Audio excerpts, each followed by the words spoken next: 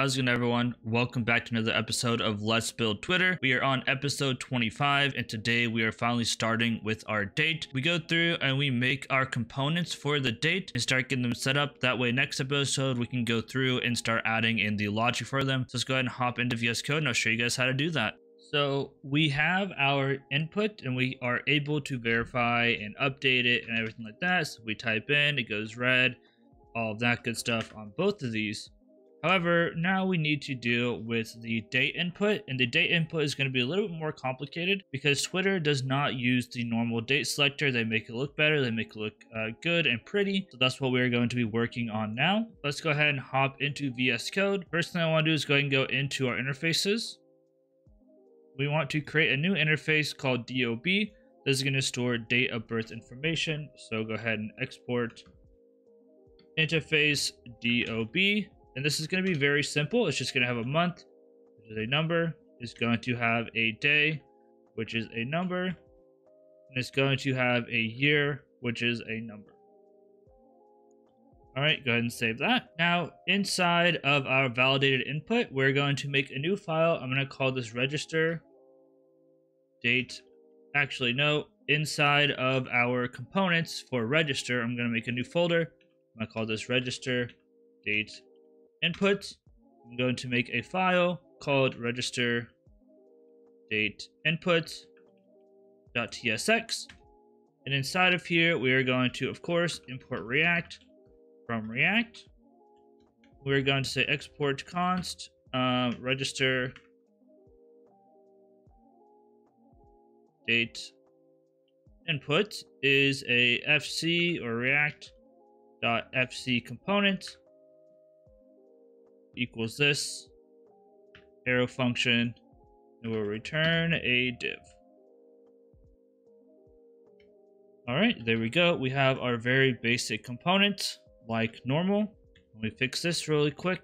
So now all we're going to have in here is just this div for the time being. We'll go ahead and put a class name on here just for the heck of it. This is going to be called register-date. So now inside of our register date, we're going to have a bunch of different components, which is where we're going to actually go back into our validated input and make a new file. It's going to be called validated date selector. So this is going to be how we select the date. This is going to take in a few things. So first things first, let's go ahead and import React from React. We're also going to import our styled input box and our styled input label, because we will need those in a second. Oh, styled. Then we're going to say, of course, export const, and we are going to say validated date selector. This is a react.functional component equal to nothing for the time being, and then we will return a div as well, just because that's what I like to start out with. And then inside here we'll have a class name equal to style. So actually we'll just do this.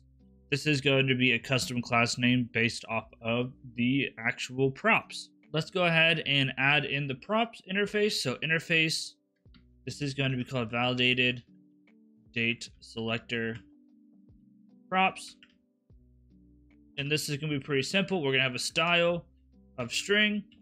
We are going to have a valid boolean.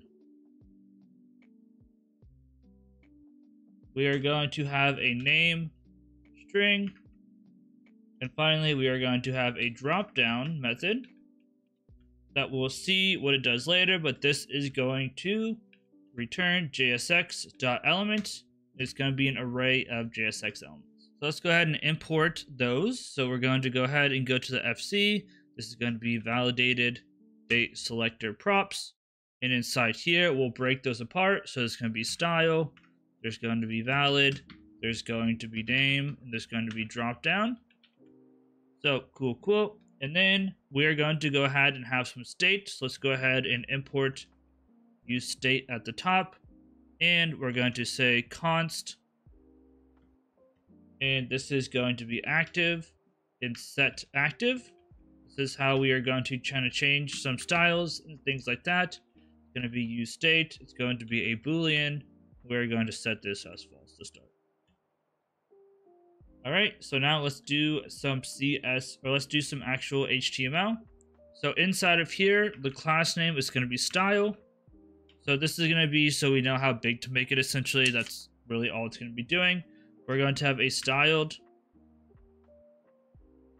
input box. Inside of here, active is going to be equal to active. Valid will equal to valid. And then we will open this up. And then inside here, we'll have a styled input label. Styled input label. Color will start out as gray. Our active will equal true. This one we're just going to override. It's going to be active all the time. And valid is going to equal valid.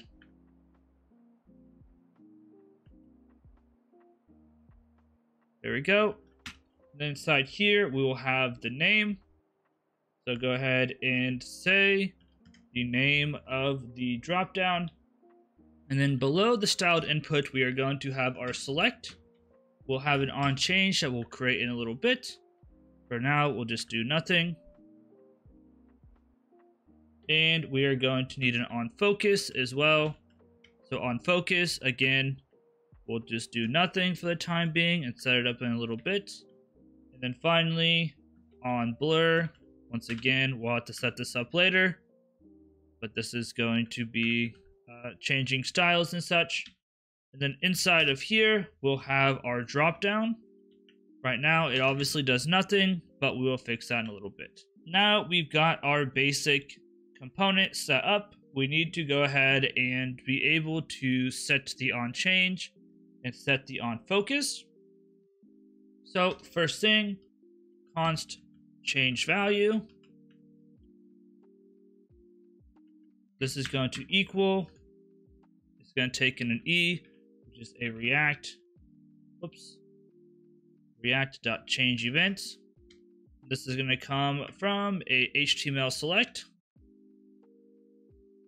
element like so, and do one of these.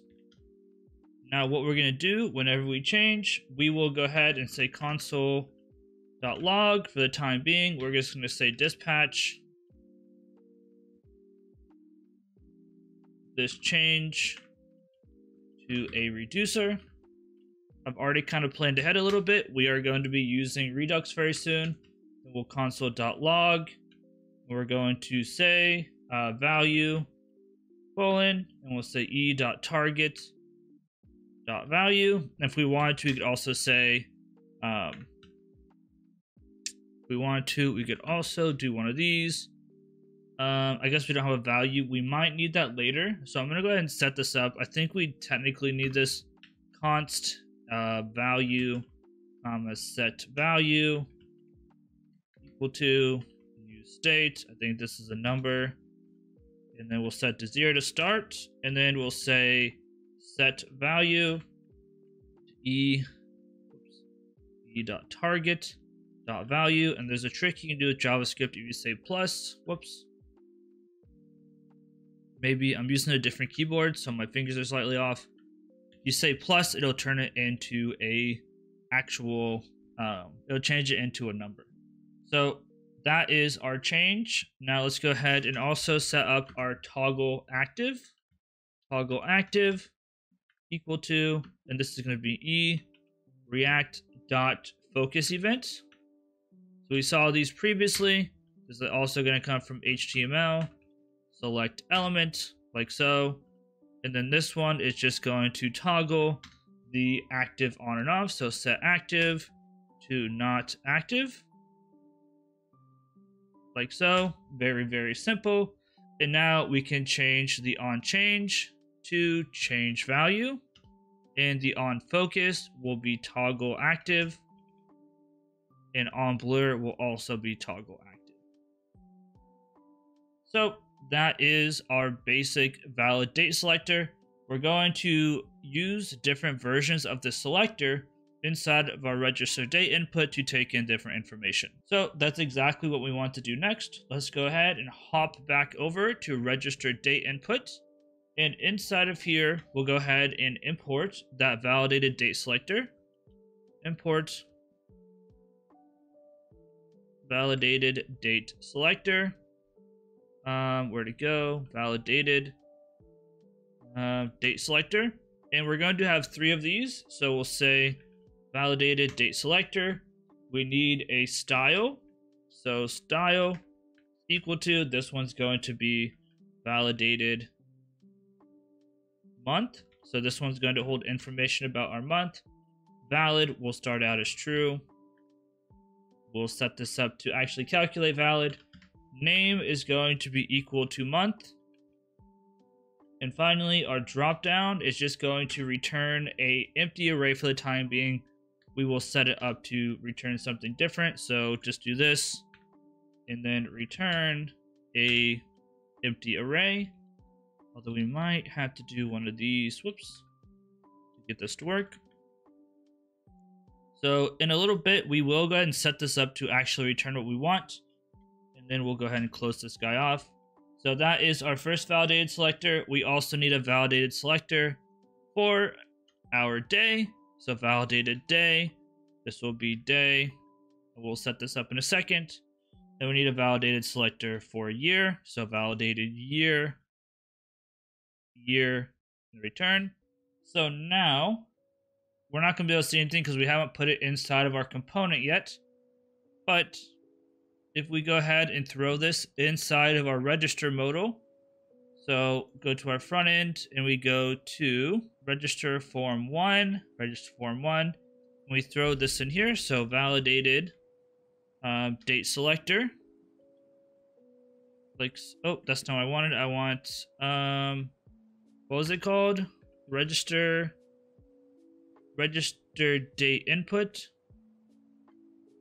That shouldn't take any props. And now we'll see that we have day, month, year. It still works whenever we click on active, like as we expect.